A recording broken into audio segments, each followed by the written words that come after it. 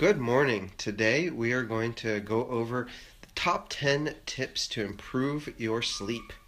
Tip number 1, get an awesome mattress. This is my mattress, the Aeroflex Molly Premium Visco Gel. It was $2,000. It was worth every penny.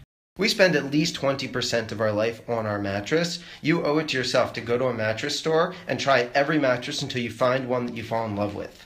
Tip number 2, do not exercise within 2 hours of when you plan on going to sleep. When you exercise, your adrenaline starts running, and then it's hard to relax. Next tip is to avoid caffeine after 5 p.m. But it is good to have warm tea or milk right before sleep, decaf only. Decaf milk.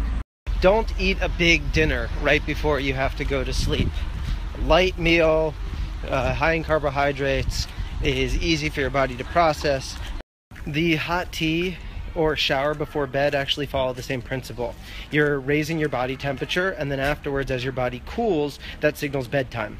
Disruptive or inconsistent background noise will prevent you from getting a good night's sleep. Your body is designed to process audio to prevent danger while you're sleeping, and this can be very distracting. Tip 5, if you live in a place with lots of background noise, use a white noise machine to get a restful sleep.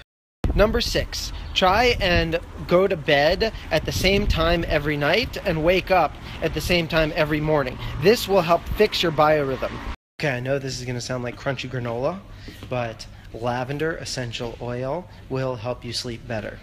Tip number 8, don't play on your phone in bed. It's very challenging. Instead, read a book. Reading a book will make you tired. A phone will make you more awake. Number 9 is use a sleep tracker on your smartphone to help you track your sleep cycles. When you track something, you improve it automatically.